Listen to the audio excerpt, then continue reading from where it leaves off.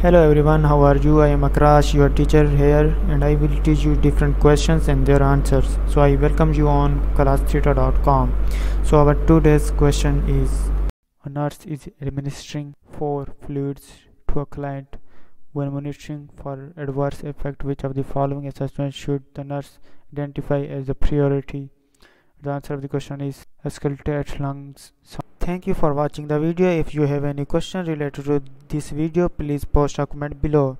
If you have any question in your mind, you can also post on the website and I will be answering you in the next video. Thank you for engaging with us. Until next video, bye bye.